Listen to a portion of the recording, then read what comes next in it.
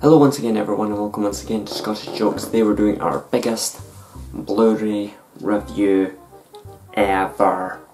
Look at that. Massive. For those that are wondering, that's 20. Yeah. 20 Blu-rays. Now this isn't something I've just picked up today, watched them all, or anything like that. This has been building up for the last couple of weeks. So it's taken me about 2 weeks to watch all these. Yay! So hell with it, let's just dig in, get started, and enjoy. Guys, in a second guys. Okay, so the first movie of our Blu-ray review, Brave. One of the best animated movies I've seen for a couple of years. Billy Connolly's in it. You've also got a couple of other big name people I can't remember at the top of my head. Again, Kevin McKidd's in here, I think he does a couple of voices. Absolutely hilarious, family friendly, looks absolutely amazing on Blu-ray. Special features, it has so many special features. I haven't actually watched them all. So yeah, definitely worth getting. Okay, so let's move on to Blu-ray number 2. You may take our lands, you may take our lives, but you'll never take our freedom.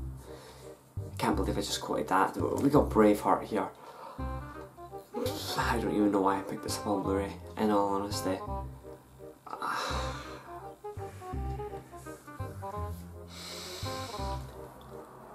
This...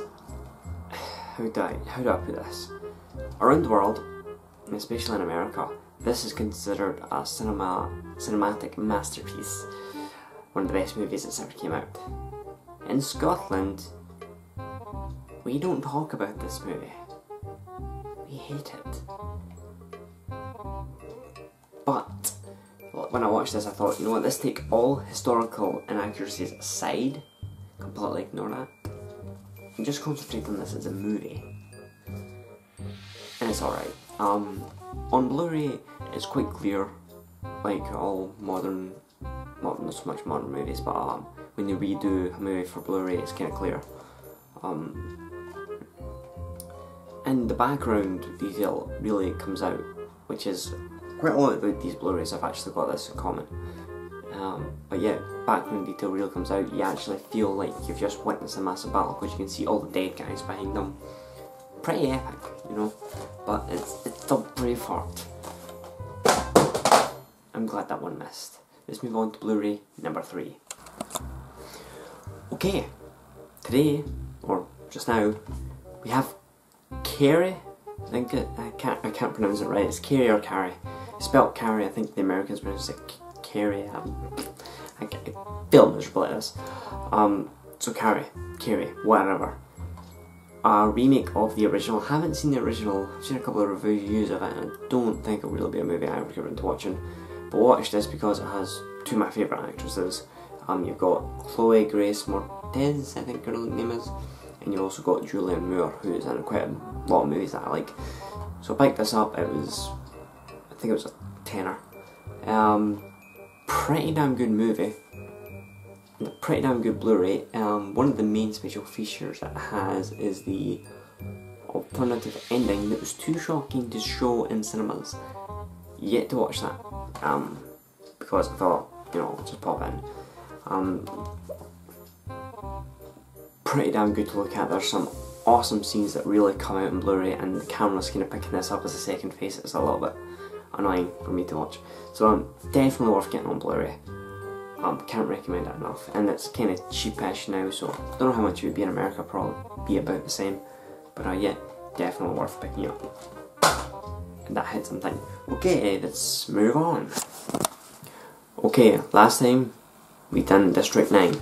Well, not last time, but now we're doing Blomkamp's second sci-fi masterpiece, or so-called masterpiece, Elysium. Now, Elysium. Not as good as District 9, but an okay movie on its own, and looks pretty, in fact, most of the CGI in this actually look pretty damn realistic, especially on Blu-ray. Special features are pretty basic what you'd expect from a Blu-ray, nothing really exciting, but definitely worth watching. And I think we might be giving this away in an upcoming Blu-ray review, because I think it's the only one we've got that is available for US as well. I think. I need to double check that, but definitely worth getting it, and you'll probably pick this up quite cheaply now because it didn't sell that well. Okay, so let's move on to Blu-ray number 5, and that'll put us a quarter of the way through this. Dear God, this is going to be a long video. Sorry. So Blu-ray number 5, The Expendables 2. Third one's about to come out in the cinema. I thought may as well pick this up because it was the 5 for 30 offer that these were on. This movie looks pretty standard to watch, but it has a little secret. Before this movie actually started, it actually came up a little thing before even the opening credits came up. It's like when you click play, it comes up a little thing telling you it had been sound rendered, and I thought, what the hell does that mean? Basically what they've done is they've taken the movie, which is basically the HD copy, and they've played around with the sounds. So a lot of those sounds that you couldn't really hear have almost been pushed in your face. So you actually hear absolutely everything. Every gunshot, every time it hits someone, every time a nail drops, to quote the DVD. Not this DVD, but the old DVD adverts where you can hear a pin drop. Shut up. Definitely worth getting for the sound editing. And watching guys blow up and Blu-ray quality is never a bad thing, you know? So, that's number 5. Let's fire through some more of these, shall we? Here come the fuzz. Hot Fuzz, that is. So, we've got Hot Fuzz, Simon Pegg, Nick Frost. Awesome movie. Wait to see this in the cinema, it looks awesome. Got on DVD, looked awesome. Got on Blu-ray, looks just as awesome. In all honesty, this is one they put on Blu-ray just for the sake of having it on Blu-ray. It's basically a HD DVD, but I'm not complaining. It still looks pretty awesome. It looks pretty awesome in HD DVD. So far, compared to the other ones, that's kind of the least interesting one. Not all Blu-rays you get are amazing, but you know. Okay, so Blu-ray number 7 now. Okay, so Blu-ray number 7. How to Train Your Dragon. Second one's out in the cinema. Saw it, loved it, and didn't have this on DVD. I thought I'd pick it up on Blu-ray. It's pretty damn awesome on Blu-ray. It looks very, very clear, very awesome. But then again, I just love this movie in general. This is the 3D copy, so you know that's a bonus, I suppose, if you have a 3D TV, which I don't. Special features on this are not actually listed on the back. I've literally just watched the movie of this because I wanted to get myself psyched up for watching the second one, so let's check this on. Everything's crystal clear on this. Definitely worth getting this on Blu-ray, and obviously 3D. You know. What else can I say about that? So let's move on and keep on rolling. Okay, we have Inglourious Basterds. Never even, well, I've heard of it, never saw this in the cinema, never saw it on DVD. A couple of weeks ago someone recommended it to me because it's awesome. I watched it and I was extremely disappointed. And I thought to myself, wait a minute. Watched that again and realised it's a good movie, just not an awesome movie. Very, very bloody in some scenes. There's a lot of good scenes that could have been in it that they kind of took it out. Where it's like, you're seeing Nazi hunters, and for about 90% of the film they kill one Nazi. These are professional Nazi hunters. Yeah. But yeah, Quentin Tarantino's scenes in this are all basically the same formula. 90% of the scene, bullet tension, 10% bloodshed. And that repeats itself about 4 or 5 times in this. And but yeah, good movie, definitely worth watching. Is it worth watching on Blu-ray? Yeah, there's some pretty gory scenes in this. They look pretty awesome on Blu-ray. And it's the first time I've ever heard the line, say goodbye to your German balls. I approve of that. So, let's move on to another film that starts with the letter I, and has Nazis in it. and it's not that great a movie. That is not that good. Oh god, oh god, oh god, Iron Sky. Now, I had heard this movie mentioned, and I'd seen a clip of the space scenes that were in this, where they're fighting, or not so much fighting, but moving through space, and I was like, holy crap, that looks pretty damn awesome for a small budget movie. And this was on Blu-ray for $5, and I thought, I'll pick it up. And it was what I was expecting. Poor acting, poor directing, poor writing. But I thought, the scenes when they're moving through space and actual space scenes, they're like, oh my god, they look so cool. Until they start to blow stuff up. It's like, you could have spent a little bit more on the explosions and it might have been a bit better. It's okay. There are some scenes in this that are so bad they're actually laughable, you know? And characters are horrid. It's actually pretty hilarious. It's worth watching. Not as bad as The Room though.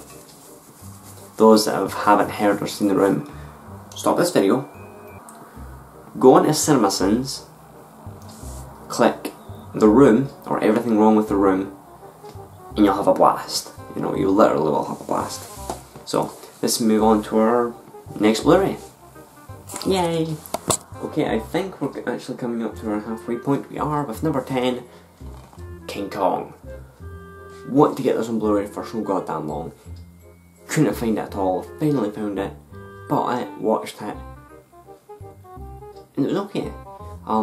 Like with Braveheart, a lot of the background detail really comes out.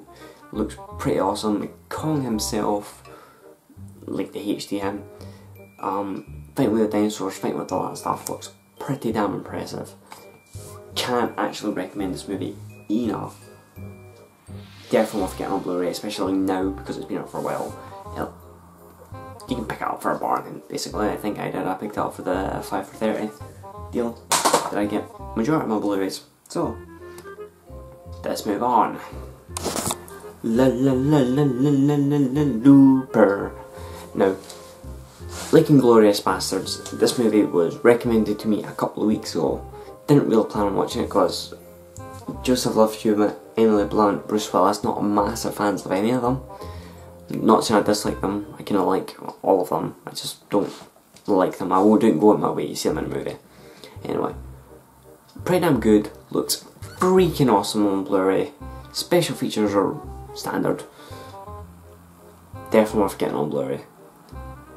Definitely, probably one of the best action movies I've seen in a couple of years. What more can I say about that, you know? Don't think I can. So, let's move on to what I would possibly say is the best action movie I've seen all year. Bet you are wondering what it's gonna be. Have you guessed that? Have you guessed that? It is Lone Survivor. Now, I was looking for the How to Train Your Dragon on Blu-ray, and it was on the 2 for $25 offer. And I was looking around going, what else can I pick up? Saw this and I thought, might as well. Now, not a big war movie fan myself. I may watch the occasional one. Saving Private Ryan I have. Even watched a few Japanese and Korean ones that were pretty good. Nothing special. So picked this up. I thought there's an alright cast in there, apart from Taylor Kitsch, who does actually an alright job in this movie. And I would actually probably say this is the greatest war movie I've seen in years. Actually, scratch that. Ever. Based on true story, like everything it says here is awesome and true. Especially this one at the bottom here, which I completely agree with. Brutal and realistic. Completely agree with that. 100%. And yeah, I think they got about something like 90% of the facts in this movie were actually correct. Other than 2 facts that he doesn't stab anyone, and the battle's over 5 days, not 3, which is in the film. Because in the film they only say it the last 3 days, but apart from those 2 things, pretty damn awesome. And in Blu-ray, holy crap, you feel you're there sometimes.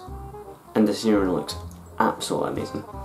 Get this on Blu-ray or don't get it at all. And that one went all the way over. And hit the wall. Okay, yeah. yeah, so let's move on to a Blu-ray double, shall we call it? Yeah, let's have a little look at what they are.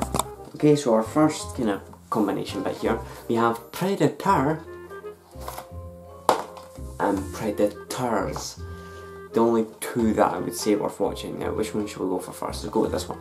Predators. Looks good in Blu-ray. Not amazing, I'll admit. Special features are pretty nice. Because there's a comic prequel in this, which is pretty damn cool. One problem I've had with this movie is there's such long periods in the movie where nothing happens. This could have literally been a short movie that was half an hour long, you know? But, yeah, it was... Well, let's face it, it's not as good as this. Predator, Arnold Schwarzenegger's probably one of his best movies ever. This looks so clear on Blu-ray. You would think it came out yesterday, you know? And, you know, it's got special features out the ass. Even I was surprised by how clear this was. Like, I was just amazed, like, it's so clear. You know, fair enough, a lot of the special effects are a little dated, but, you know. So awesome, I love it. I love Predator, and love the Alien movies as well. I even like the Alien vs Predator movies, which I'm hoping to get in the next couple of weeks. And they'll be, hopefully, in the next Blu-ray review. We don't know. So, let's move on. Okay, after this one, we're 3/4 of the way through it. We have Riddick. This movie, never heard anything about it apart from when it came out, and here's what I'll say. Picture the story of Pitch Black, except the people he's with in Pitch Black, give them all guns. This is roughly what you've got. Dave Bautista is in this. He's the guy that's going to be in the upcoming Guardians of the Galaxy, which is awesome. Vin Diesel, pretty good in it.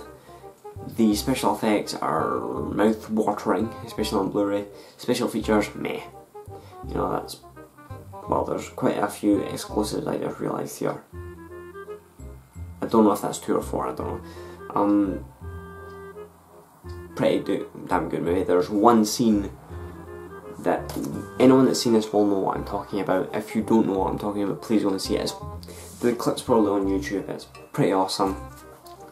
He takes a guy's head off with a machete without using his hands. It's pretty damn awesome. Just watch it. Just say scene from like machete headshot or something like that. You know, it's awesome. Definitely worth getting just to watch that scene. I was laughing. I was crying. I was felt in pain because I what we just watched. Okay, there's only 5 more to go. Let's move on. Now, when I started this Blu-ray review last, basically this was the first one I got. It's Robocop. Saw this in the cinema, enjoyed it more than what I thought I would. Go on Blu-ray, enjoy it. But I've now realised this is just as good as the 1980s original. Not a huge ton better, but definitely enjoying, definitely worth watching. Has a couple of exclusives, looks damn good on Blu-ray. Just a good movie overall, I think, you know. Not an amazing movie, good movie. Okay, yeah, let's go on to a treble watch before our actually, you know what? No, let's change that, shall we? Let's have our last Blu-ray, and then we'll go on to our last 3. Okay, so our last single is The Wolverine. Now, John at the Flick Pick channel, which I quite highly recommend, had actually recommended this Blu-ray, or general movie, simply because it's one of the best X-Men movies to come out since First Class, basically. And it's the prequel to, or kind of building up to, Days of Future Past, and that's what its end credit scene's about. I would actually agree with that, especially on Blu-ray. This movie is damn good to watch, very entertaining, loved it to bits. And it's pretty just damn good. Couple of bits in it that don't make perfect sense, but yeah, like how can something unbreakable be broken by something that's made of? don't quite get that, but you know, it's not awesome. So we've got 3 Blu-rays here. If you watched the start of this video, you just probably already know what I'm talking about, but let's see what they are. Okay, the 3 of them. Transformers 1, 2 and 3. Let's just start at 1, shall we? Now, first one came out in 2007, saw it at the cinema, DVD, Blu-ray, loved it. All the Transformers movies look awesome on Blu-ray. Special features are, well, nothing special, but they all look absolutely amazing on Blu-ray. Can't say much more than that. Especially this one. This one, I think everyone can probably argue this is the best out of all 3, but it's basically you just pick or choose. One of my, close to my first favourite is actually this one though, Revenge of the Fallen.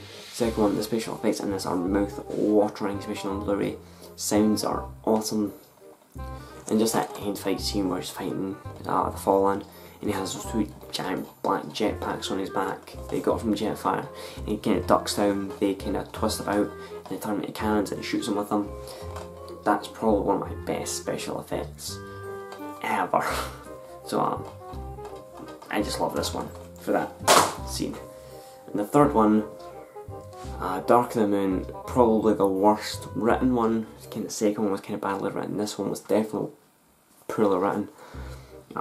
Yeah, I think Shia LaBeouf didn't put 100% effort into this because, you know, he knew it was going to be his last one.